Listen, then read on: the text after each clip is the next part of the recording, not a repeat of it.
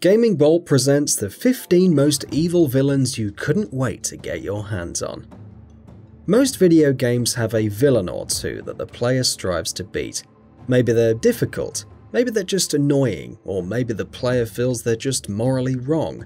Sometimes those bosses make the player unable to wait to get to the boss fight, where they finally get the chance to beat the living crap out of that boss they just hate. And fair warning, there are spoilers ahead. With that out of the way, let's talk about 15 evil villains you couldn't wait to get your hands on. Dr. Wallace Breen, Half-Life 2. In the Half-Life series, there was a character known as the Administrator. Even though you never saw him in person, you probably felt like he'd be a villain.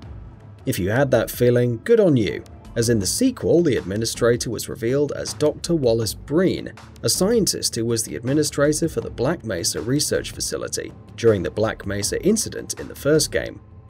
Now, taking place 20 years later, Breen had sent all available Combine forces to either capture or kill Gordon Freeman. Later on, Breen found himself with Gordon Freeman in his custody and shown signs that he was well aware of the mysterious G-Man's control over Freeman. Curtis Blackburn, Killer 7. Let's talk about video games that put the player in a set position. This is often called on-rail games. This meant the player was incapable of moving from place to place on their own free will and was forced to defeat the enemies in front of them before moving on. An example of that gameplay style is Killer 7. Playing as an on-screen member of the assassin group, Killer 7, the game was put in chapters or scenarios with different enemies to fight.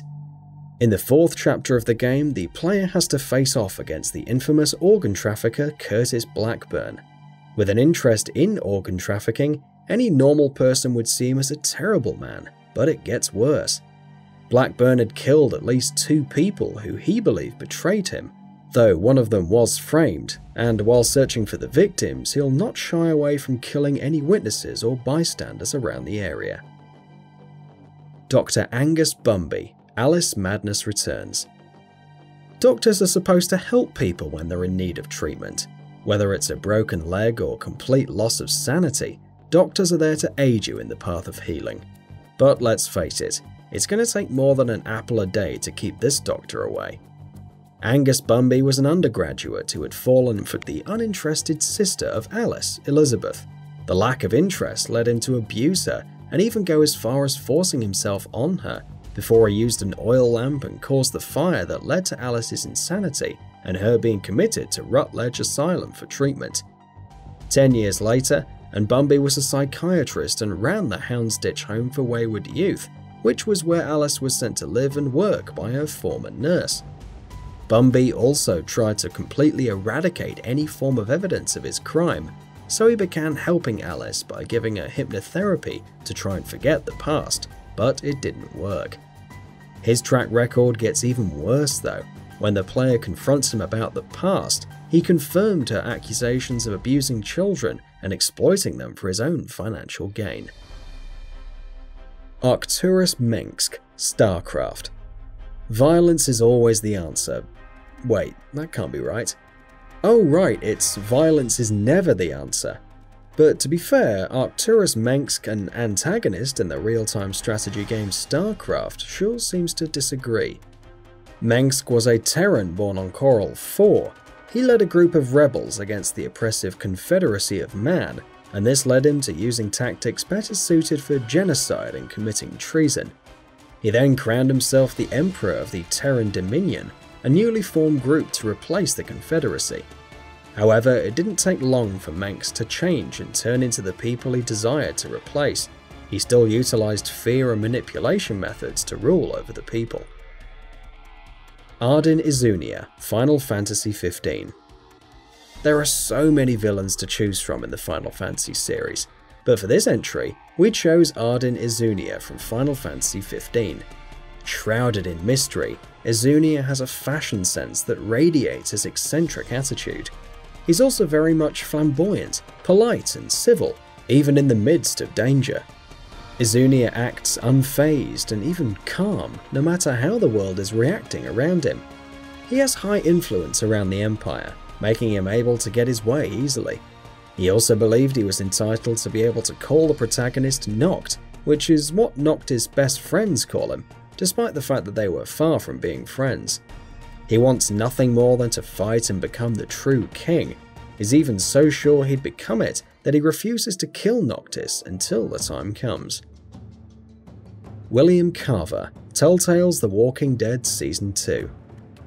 An apocalypse can show the real side of humanity. How will people react to stressful situations? How much can a person take before they snap? And how cruel does a man have to be to keep order? The Walking Dead Season 2 has the player play as Clementine, a teenager who grew up during the outbreak. From 8 years old, the player watched her grow up to be currently 13. The game's series is a roller coaster of emotions for Clementine, as she was forced to grow up at such an early age. Telltale's The Walking Dead Season 2, you are introduced to William Carver, a brutal leader of a community based on a house hardware. He can be kind, but can become cruel at nearly a drop of the hat, from killing Reggie to severely beating Kenny over some stolen walkie-talkies, only to stop when there was a breach and he had to investigate. In the end, Carver was shot in the legs and beaten to death with a crowbar, a fitting end for such a cruel person. Officer Frank Tenpenny, Grand Theft Auto San Andreas. Officers are hired to protect the general public. That being said, sometimes they can be corrupt, as with the case of Officer Frank Tenpenny, the main antagonist of GTA San Andreas. Not only is he affiliated with the Community Resources Against Street Hoodlums, otherwise known as CRASH, which is meant to stop gangs, but he's also a highly corrupt officer. Using his knowledge of gangs and his power, he managed to force them to give them supplies and profit. They're also not against brutality, as it's something they do on a regular basis. Kai Lang, Mass Effect 3. Raise your hand if you're a Mass Effect fan. Kai Lang was a side antagonist in the third installment in the mainline games. Kai Lang is an assassin that's part of Cerberus, an organization in the franchise that prioritizes humans and believes that they deserve a bigger role than they have in the galactic community. Lang is equipped with various items such as a sword for close combat, a stealth cloak, a kinetic barrier, and more. He will kill either Thane or Captain Karahi depending on how the player plays the previous games, and in the end, Kai Lang dies to the player's hands. Vaas, Far Cry 3. Oh, big surprise, it's Vaas from Far Cry 3. Well, it's kind of hard not to bring him up in this kind of countdown. He is simply, well, for lack of a better word, evil. Vaas was the antagonist of the first half of Far Cry 3. Not only did he kidnap the player and their friends, but he also planned to sell them into slavery. Words like sadistic, unpredictable, and crazy come to mind to describe this insanity-loving freak that the player can never get away from until his demise. Volgin, Metal Gear Solid 3 Snake Eater. And here's a Metal Gear entry. Volgin first appeared as the main antagonist in Metal Gear Solid 3 Snake Eater. He has tremendous strength and electrokinesis, earning him the nickname Thunderbolt. During Operation Snake Eater, Volgin hired the boss to kill Naked Snake. During the operation, Volgin thought that Granin was a spy, so as a response he arrested him and tortured him to try and get him to talk. However, with his stupendous strength and electrical powers, Granin had died before he told him anything. To make sure the boss wasn't a spy, he told her to cut out Snake's eyes. What a crazy guy we have right here. Kefka Palazzo, Final Fantasy VI. We couldn't just pick only one Final Fantasy villain, after all there are just way too many. So here we have Kefka Palazzo from Final Fantasy VI. One thing that makes him stand out compared to other FF villains is his overall attitude. Unlike most villains, Kefka is far from the normal formula that Final Fantasy lives by. Normally, bosses are dark, cold, brooding, and not willing to stop until they reach their goal. Kefka was destructive, maniacal, and short-tempered, and quite loud. Most of the time, games shy away from having the player fight the main villain repeatedly, as a precaution to not make the boss stale or uninteresting. But Kefka was fought a number of times throughout the game. and while he began as weak and cowardly, as his insanity grew and his influence, he began getting increasingly stronger. This led to the final battle, where you were not fighting him in a single battle, but rather you had to fight your way up a tier. David, The Last of Us. Storytelling was a big strong point when it came down to The Last of Us. It really knew how to pull at the heartstrings of the gamer to make them feel sorry for the protagonists. In the winter chapter of The Last of Us, we were given the opportunity to play as Ellie, a teenage girl who, for one reason or another, was immune to the virus that caused men and women to turn into fungal monstrosities, known as the Infected. During the chapter, the player is introduced to David, a man who tried to befriend the skeptical Ellie. After fighting hordes of infected together, Ellie and David found themselves talking. David brought up the philosophy that everything happens for a reason, but Ellie doesn't believe that. The following day, Ellie found herself kidnapped by David and his men, a group known as the Cannibals, who eat travelers as means of survival. After running from him in the snow, the player will find themselves in a large open building in a stealth scenario. While you have to sneak around, David made it more difficult by setting the place on fire, but at least you got a very satisfying conclusion once you did defeat him. Richard Traeger, Outlast. Horror games always know how to push the right buttons to make the player horrified.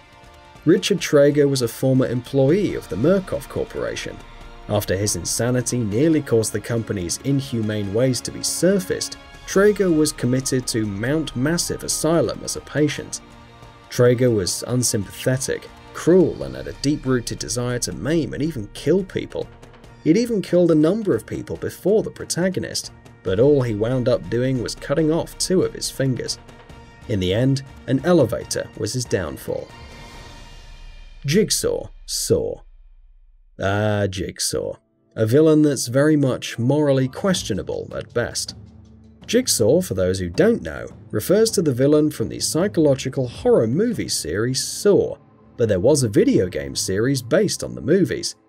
In the game, you take control of Detective David Tapp, who was shot.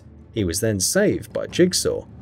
Saw was a survival horror game, and has the player playing in a third-person perspective.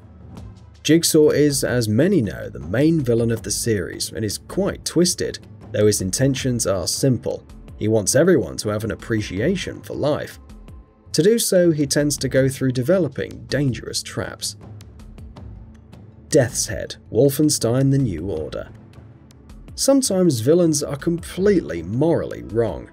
Wolfenstein: The New Order has the player go against Wilhelm Strasser, aka Death's Head, a recurring character from the previous game. He was a part of the German armed forces and a doctor that led the SS Special Projects Division.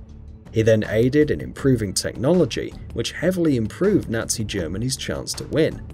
He had also revamped and improved upon his older projects, such as super soldiers. He became heavily influential in the Nazi regime, though he definitely got what was coming to him. And that about does it for this video. If you enjoyed what you watched and want to see more from GamingBolt, you can always hit that subscribe button and turn on the bell icon next to it.